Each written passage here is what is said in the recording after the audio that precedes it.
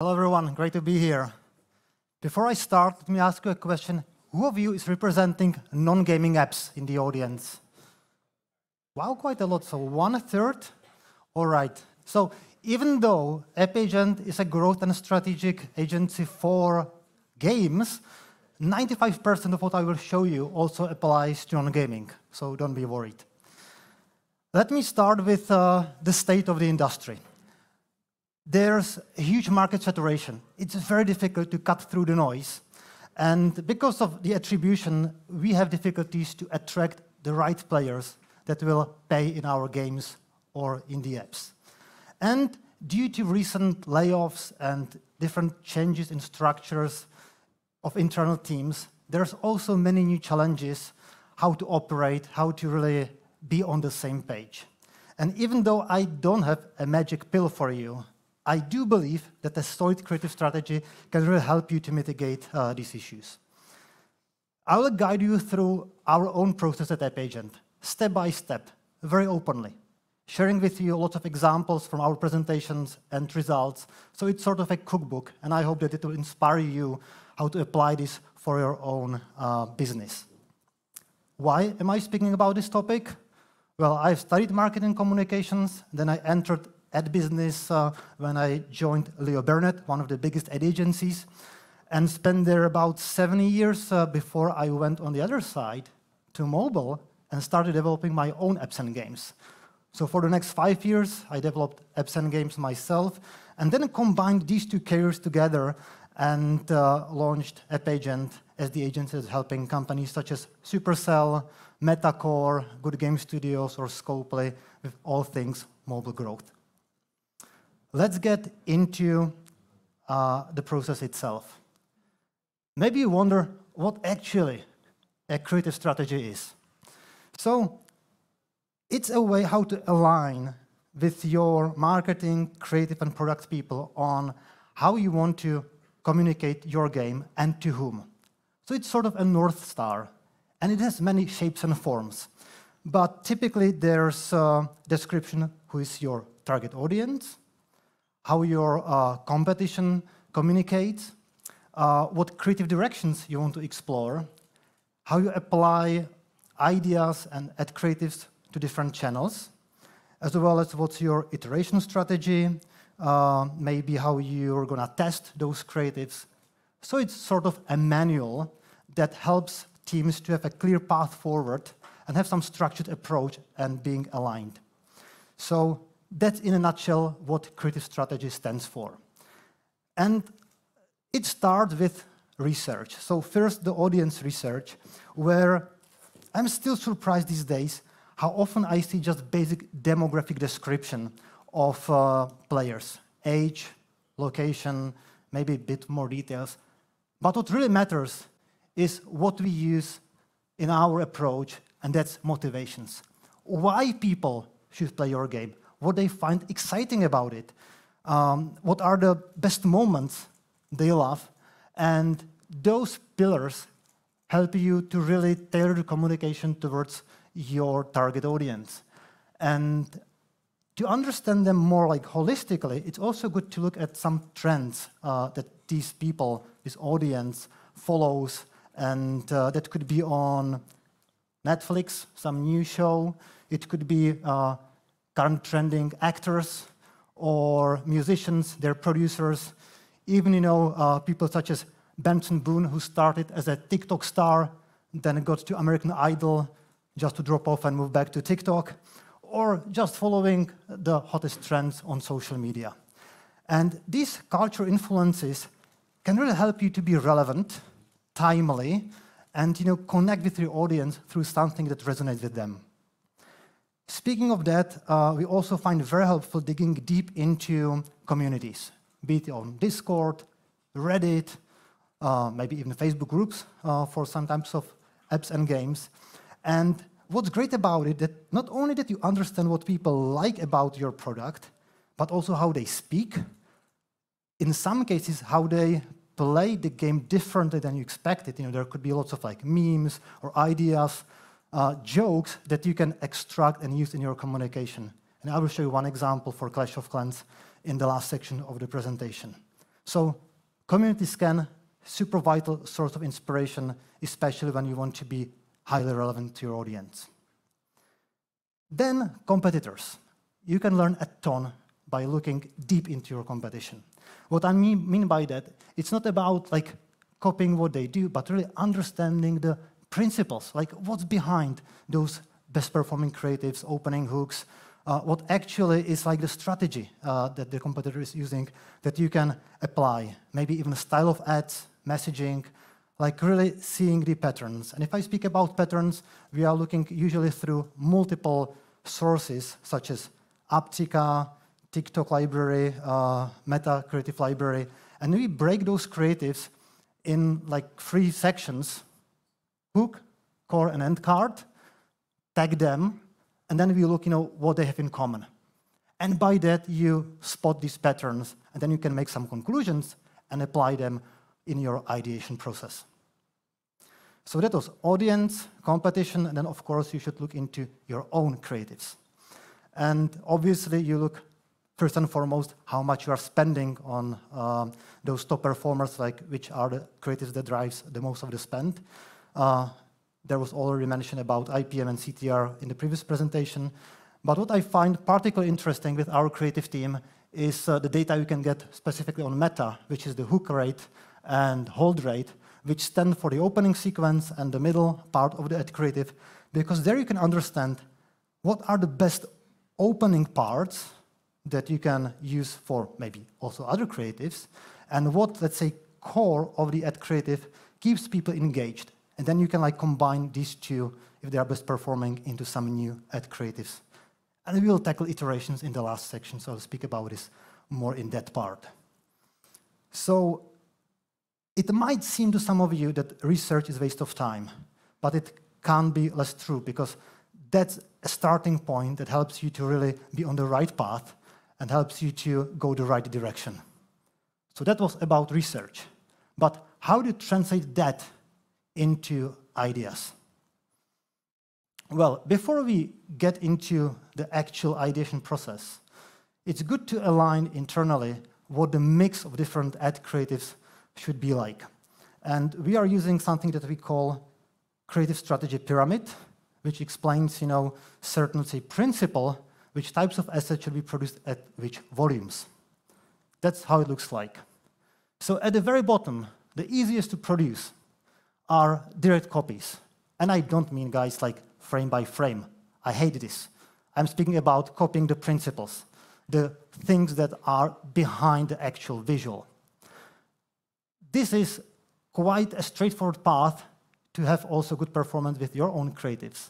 But as you can see here, on the bottom, this gives you quite a high certainty of success, but the longevity and also the potential for like big creative breakthrough is very limited. So then you move to basic iteration creative, where you change some element, be it the character in the opening sequence, gameplay, music, whatever. But you keep the creative pretty much intact, just vary some elements of it. Strategic creative is what we call like original ideas, based predominantly on this research. So that's where you start to be more original, and then you move to reference creatives based on those influences from social media, movies, music, you name it. And at the very top, like cherry on the top, are blue ocean ideas, like crazy shit, excuse my French, which actually can make you stand out from the crowd, cut through the noise, really make the difference. But those should be like a few, while you just develop the whole production pipeline based on certain, let's say, framework that I've just presented. Let's say you are clear on this internally, and you need to move to ideation, as already mentioned. So creative directions is where you should start. These are not concepts still. That's like a theme, some, let's say, area of focus, which could be about certain messaging, certain type of execution, mechanic, narrative, whatever. Here you can see example from one of our clients. If you are smart, you might guess which of the games is that. And this gives the ideation team some boundaries, and within those boundaries, they then develop several creative concepts. 3 minimum, but ideally more. So you really test this direction from multiple angles. I don't rely on one false positive or false negative. So if you have 6, 10, 20 different creatives in a certain direction performing well, that confirms the direction is good to pursue even more, while vice versa. And this is maybe too brief, right? So we develop it in the next step into a bit more granularity, explain what's behind this direction, what are the motivators behind it, and also where this will be applied in terms of channels and formats. The ideation itself could be broken down into 3 parts. The hook, first 3 to 5 seconds, the core of the ad, and the end card. And each idea maker should be thinking about these parts like distinctively, but it needs to be like one cohesive story, of course. And when you are developing a concept, then you should keep all of these parts in mind when you are writing a script. So how I will capture the attention? What will be the main story, the main message, the one thing I want to get to people's minds, and how I will end the whole narrative so it connects everything together. And as you can see, we have some overall description of the idea, example of the script, how it will be executed, some reference visually. By the way, Midjourney is amazing to really illustrate the style and the tone, the feeling. So we are very often using AI for illustrating concepts. And to keep ourselves and our partners aware of where we are heading in terms of motivations, it's always on that slide with the concept itself. So what makes a great ad? I would say 5 main things. The first one, it needs to be simple. We have seen thousands and thousands of ads, and I love this example that I was given years ago when one guy threw at me 5 balls at the same time. Literally, threw balls at me. How many I caught? 1, exactly. And the same is when you are talking to your audience. 1 thing, please, otherwise people won't get anything. Next, give extra care to hook, the opening part. And we will give extra care to hook in the next section, because that's the whole section I want to present in a minute or 2. Then over-communicate. Zoom into your gameplay or into your app UI. Remove what's not critically important. Just keep it easy to understand. Make the gameplay objective or app objective, the use case, the benefit, super clear. Like, remove every distraction. And last but not least, create custom end cards so everything connects together. Like the idea that you present should be linked by the end card together, and you will see in a few examples in the last part of the presentation what I mean by that. So these are, let's say, 5 key principles. We have done research, how to ideate. Let's move to the hook itself, because that's what can make or break your creative. It's probably the single most important element. Why? There's so much noise out there, and I guess that you as well, when you scroll through Facebook, Instagram, TikTok, if you're frank to yourself, you have a very short attention span, 2, 3, 4 seconds. And we have done some analysis to really prove this hypothesis, analyzed our own ad creatives, and learned that after 4 seconds, just 4 seconds, people typically stop watching, unless you have a really cool message to deliver, unless the hook really works. So this is the critical part, and if you should iterate something, it's those 4 seconds. And as you can see here, on the left, there's a master, and very different hooks on the right. And I will let you guess which of these perform the best. It was surprising to us that the easiest, simplest, and probably most strange concept on the very right performed the best. It's done by and large with Midjourney, some simple animations, but that black and white hook worked by far the best. So it was mentioned in the previous talk, we marketers very rarely have a good clue what will work. It's like that. No matter you are 20 years in the marketing, you have no idea. So what makes a great hook? Straight to the point. You have very limited time, and I'm always telling my team, imagine your customer commuting to work in a tube, the wagon is shaking, they are watching the phone, and they need to get what you are telling them. So in very difficult conditions, people still need to get why they should keep watching. Movement. It's quite obvious because, especially men were hunters, our eyes are focusing on movement of a wild pig. So anything that's moving, camera, zooming in, zooming out, text moving, explosion, that captures the attention. Curiosity. If you're watching YouTube or even TikTok videos, you can learn a ton from influencers who are so great at giving you this hook at the beginning, so you keep watching for the next half an hour. Humor works always the best, and in the case of hooks, I even suggest you create these what the fuck moments, shock people a bit, but I don't mean being rude or showing something that's out of boundaries, but really be thinking what actually can stop people scrolling. And use all the tools. It's not just about visuals, it's about sound effects, voiceovers, text layovers, use all the technique to stop people scrolling. If you have something good to say, of course. That was about the perfect hook. And let's move to the last part about iterations. So why iterations? It might be shocking to you, but I see that lots of companies, even big studios, are, for whatever reason, primarily focusing on so-called net new creatives.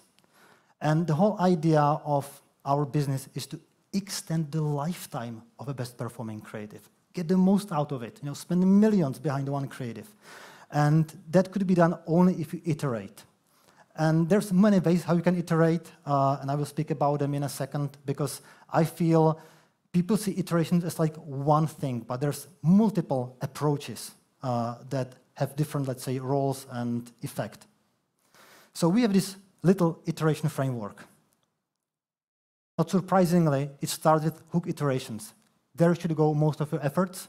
Then there's basic iterations, where you alter elements, such as character, gameplay, the, let's say, app use capture. And then advanced iterations, where you are keeping the same, let's say, principle, but you are changing maybe order of scenes, even art style, some new elements are added or even removed, but the core idea is still there. And what we recommend and follow is this distribution. Let's say you have 6 creatives a month. 3 of those creatives, I mean iterations in this particular case, 3 of those should be hook iterations, 2 basic, and then 1 advanced. This is the golden ratio for each package of iterations that we recommend to do. So practically, how these 3 types of iterations could look like, actually 2 as I can see, but never mind. So this is for Clash of Clans. Interesting story about this creative, just to conclude on what I just said. We work for Supercell for maybe 4 years now. And you can imagine that working for a game that's 13 years on the market for a couple of years means that you face creative fatigue as idea makers. So we did quite a comprehensive research, and in one of the forums we have discovered through this community scan that there's 2 types of players, audience. See? 1 competition, 1 base building. So some audience loves building their base and loves this creation process, less than destruction and competition. And based on that insight, we developed a concept called Relax, which is focusing on this building aspect of Clash of Clans. That's the one on the left, where you can see a time lapse of the base being built and how it's then leveling up from Town Hall 1 to Town Hall 14. And it's sort of nice to watch, right? And then you move to basic iteration. And we have seen also in one of the forums that people do these like silly jokes with walls, making some messages and even objects, icons. So we made a basic iteration that you can see has very much like similar aspects, but it's just another version of the original one. And in the advanced iteration, we used another trend that's very like frequent now, with the cat, with the paw, and that's like another way how you can refresh the creative in some compelling way and connect it with the gameplay, with leveling up the town hall. So from one master, we've created now dozens of iterations using this principle I just told you. So how to put everything together? You put it in a testing roadmap. You define typically 3 months of testing, which assets, in what direction, in what format you're going to test.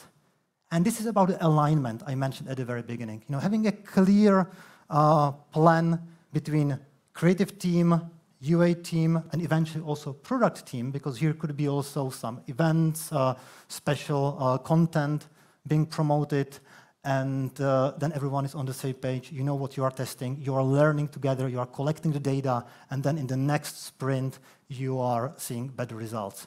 So this creative strategy that I'm explaining today should be revised and refreshed, usually about every 3 months.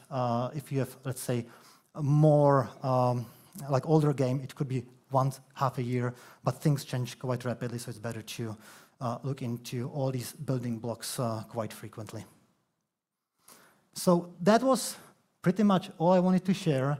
And just to conclude on the very beginning, I do believe that if you have a solid strategy, if you have clear audience definition, if you have some strong ideas and you know how to test them, then you can cut through the noise. You can also attract new audience segments, because those creative directions help you to address completely new segment of players by talking to them with topics they like, they enjoy, that are relevant to them. And also, as was just mentioned, it helps you to align internally. What's the result of this? We are typically seeing a winner ratio, so finding high-performing creative at 1 to 10. Usually it's 1 to 20 or 1 to 30 these days. So with this approach, you will see winners 2 or 3 times more than if you are just doing random stuff. Let's say that you have these creatives ready for testing. So if you want, you can continue by downloading the creative testing guide that we have developed with people from Scopely, Small Giant Games, Zynga, AppLovin, and other experts, and it shows how then this should be all properly tested. So time for Q&A, either now or you can drop me a message on email. Happy to answer any of your questions. Thank you, Peter, for great presentation.